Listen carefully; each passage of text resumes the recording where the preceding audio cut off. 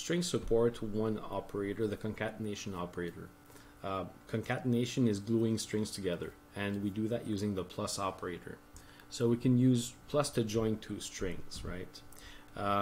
So for example, if we take the first name and the last name from user input, and we want to state my name is first name last name, we could use the concatenation operator saying my name is, and there's a space here. We use plus to glue on first name, and then plus a space plus last name. We always need to use str to convert numbers to a string before we do any concatenation. So for example, if we take the age as input and convert that to an integer, have the age be an integer, we could not concatenate the integer age to a string. We need to reconvert the age back to a string using the str function.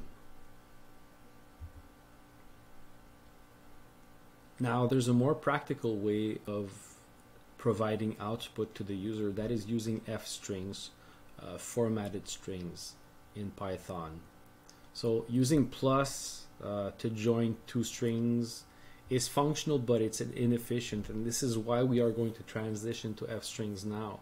The reasons are the code is going to be long and hard to write correctly because of all the symbols to use. If we look at the example below, there's quotation marks, there's plus symbols, there's variables, and it's going to be easy to forget things. See, there's conversions as well.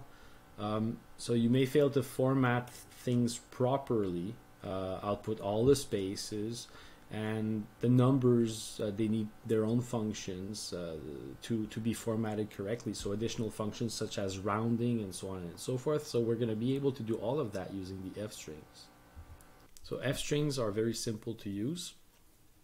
All you need to do is add the letter F in front of the string and place all of your variables, all the variable names between accolade brackets. So these are not square brackets, but accolade brackets, the ones that are squiggly. So for example, we take the first name to be John, the last name to be Doe, and we want to print my name is John Doe. So we're going to write my name is, and then we use first name between accolades, we put a space, and then last name between accolades. Let's try this example.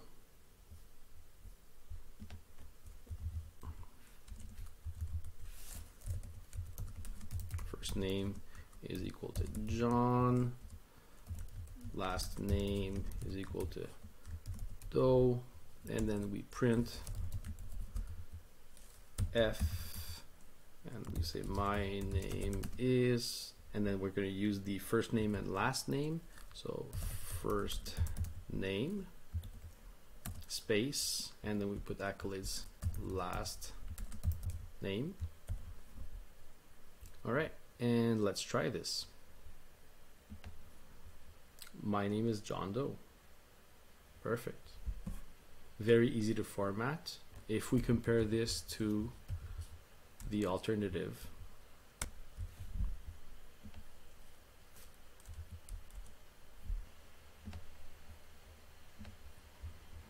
and you see that this is more complex to write. Line 13 is more complex than line 12, so we much prefer line 12.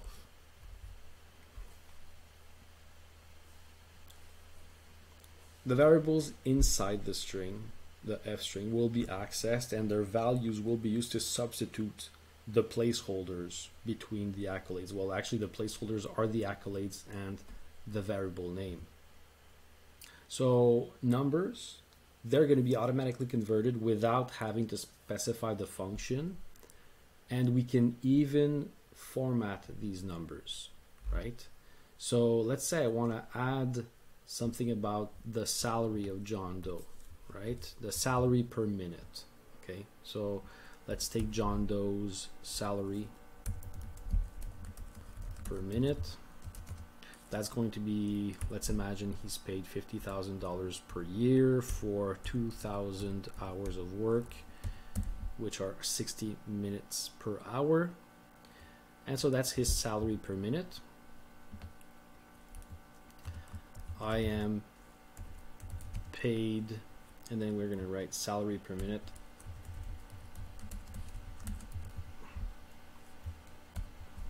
dollars per minute.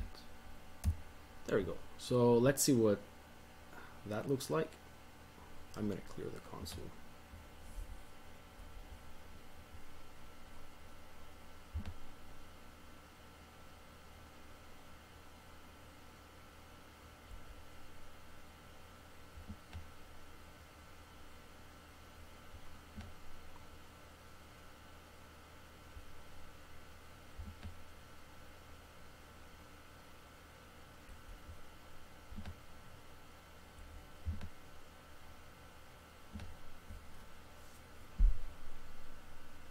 Okay, so we see that he is paid 41 cents and then lots of decimals per minute.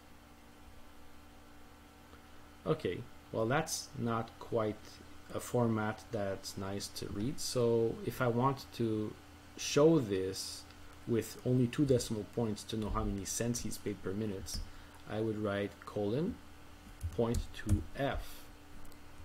So colon is going to say specify the format. Then I have the point here, which is the decimal point.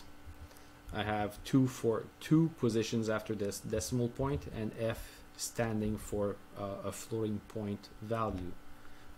So there we go. My name is John Doe. I am paid $0.42 per minute, so 42 cents per minute. Great. So as specified, the format specifier colon point to F. Colon stands for, we're going to show the format for this. Point is the decimal point. 2, it indicates that we want to have 2 digits after the decimal point, and F indicates that this variable is a floating point variable type. Okay, so here's an example. We have some code here. What's the money you want to invest? What is the rate? How many periods? What is going to be the period rate? And then calculate the amount of interest. We want to write a string which is going to display all of the results here. We want to know after the period what is the interest amount, what is the investment amount, and basically what was the period for that. And we want to show all of these amounts with 2 digits after the decimal point, except for the period number. Okay, so we have a program which is similar here. What is it that we need to use as our F string in order to display the results? We want to display the interest amount with 2 decimal places. We want to display the investment amount with 2 decimal places, and we want to display this integer, the period number. Okay, so we are going to use an F string. So we started with F, and then we say after period, and we use the accolades period. So this period,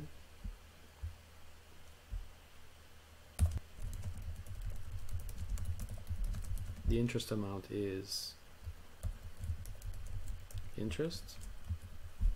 We want to specify that this should be displayed with 2 decimal places after the decimal point. So colon point to F. Again, we specify the format, and then after the decimal point, 2 places. This is a floating point variable.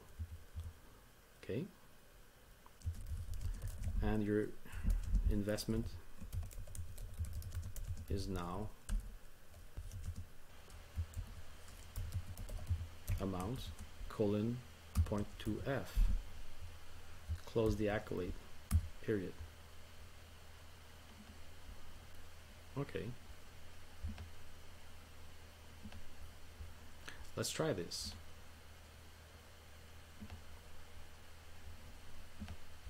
how much money to invest. Let's say $20,000, 5% APR, and 12 periods. So after period 1, the interest amount is $83.33, and the investment is now added $83.33. Obviously, dollar signs would have been appreciated in this output, so we can add them and try again. So $20,000, 5%, 12 periods per year, the same results but with dollar signs. Great. So by the way, Python is a dynamic typing programming language. Well, Python has dynamic typing. Actually, it doesn't really care what types of values you put in variables. Just variables can hold any type of value. It could be a float, it could be a string, it could be an integer, a boolean, it doesn't matter. It's something to note because you're not going to be warned about these changes if this is something you were trying to track. So if you need to verify what the data types are, you will need to use special functions for that. Not all programming languages have dynamic typing. Some have static typing. Java, C++, C. You actually have to define what the type of the variable is going to be, and that's static typing. So just a word of warning, since we are looking at different data types now. And back to strings. So strings are sequences of characters, and each character inside the string has an index. And these indices, they start at 0. So in the string LOL, the first L has index 0, the O has index 1, and then the last L has index 2. So there are 3 characters, and the highest index is 3 minus 1, 2. We can use the index, the notation for the index, to access specific characters in a string. So for instance, if I were to print the string hello and specify at index 0, then it would only print the H. If name is John Doe, I can access different characters inside John Doe using the index again. So name 0 is J, and name 4 is D. So if I count, 0 is J, 1, 2, 3 is the space, 4 is D. You can't access an index which is outside of the string. So if there are only 7 characters in the string, then you cannot access an index which is at number 7 or higher.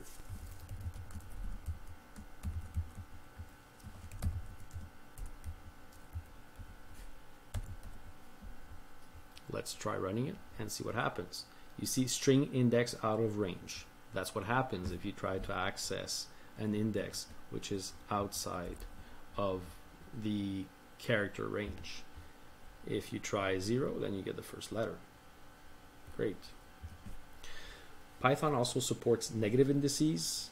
Most programming languages don't, but negative indices are pretty cool because they count from the end of the string. So if you try hello with -1, then you get the last O as an example.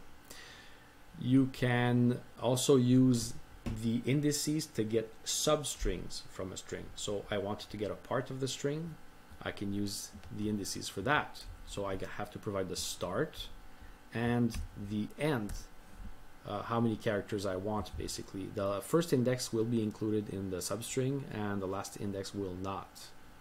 So if I try this, if I have 0, 3, I get HEL.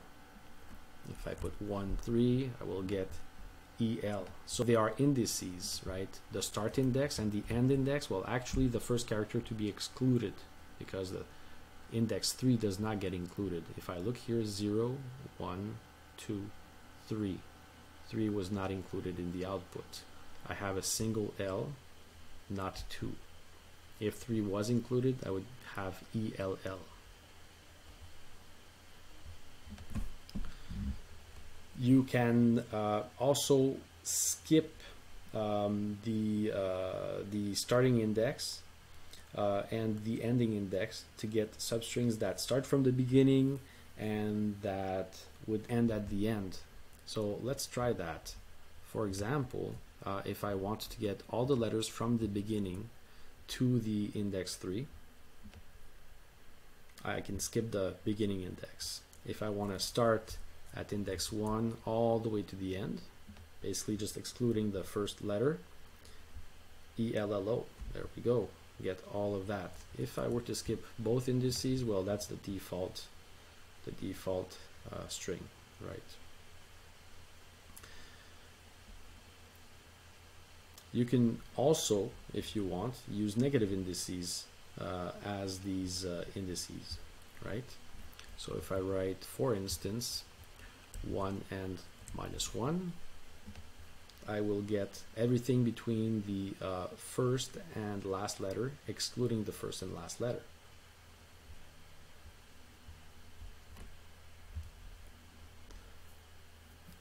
Now, extracting substrings is pretty useful, and you can even, if you want, change the step length. The step length is getting, for example, each character. By default, the step length is 1 because we get each character. But if we provide a third parameter in our indices, this will define a different step length. So for my hello here, if I want to get every second letter in this string, I can provide a step length of 2. And then I get H, not the E, L, not the second L, and then O, HLO. If I want to start at the second character, I can do that, and I get only E and L. To provide a better example, A, B, C, D, E, F, G, you can see the letters. BDF here. If I start at 0, I get A, C, E, G. And if I change the end, AC here, A, B, C, excluding D, I would step 2. I can even use a negative step.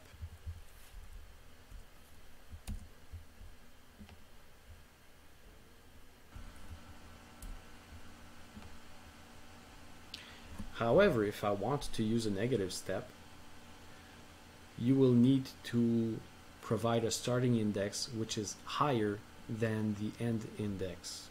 So just be careful with that. If I step -2, I get fewer characters.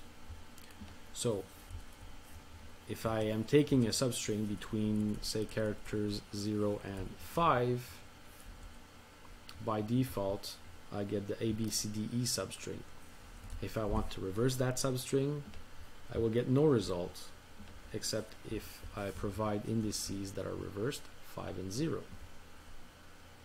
And then, as you can see, the first one is included, the last one is excluded. If I remove the 0, I get everything.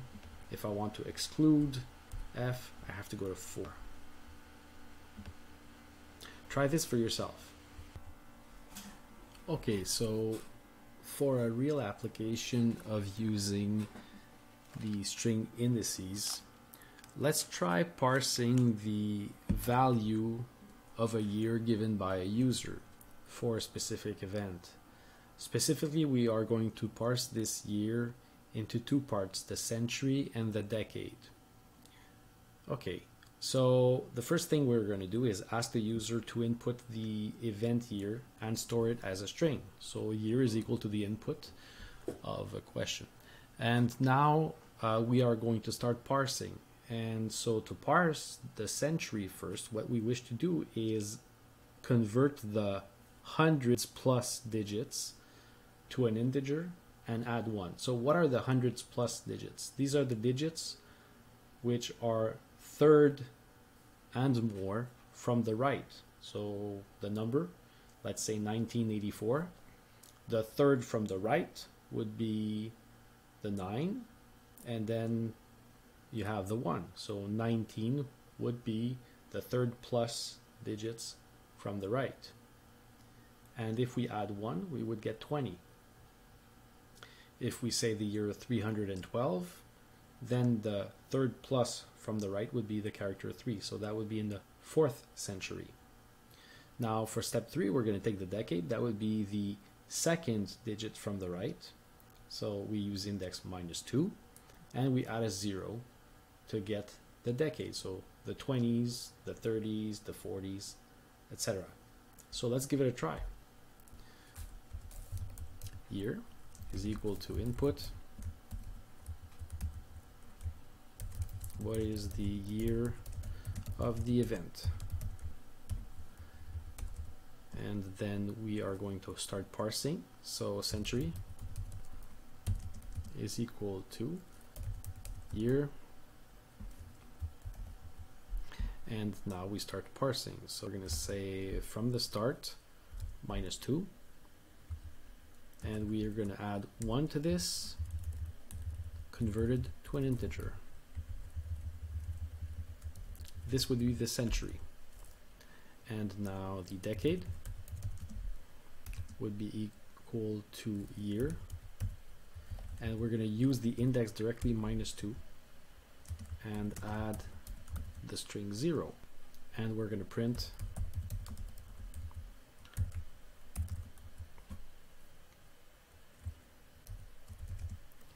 the year. Year is in century.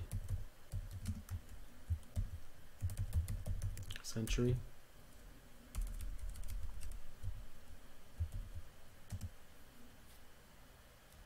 And decade. Decade. Period. So just a little bit of explanation. Let's not forget that when we look at a range of indices, the second index is excluded. So here we write year, nothing, -2. So this states we're going to take everything from the start of that string and go to the second character from the right, but excluding that second character from the right. So we're going to the third character from the right. This is why we write -2, even though the range goes to the third character from the right. And in the case of the decade, we want the actual second character from the right. This is why we again use -2. So it's important to see the distinction because we are using here the colon as a separator for the start of the range and the end of the range, for which the end of the range is always an excluded character. So let's give it a try.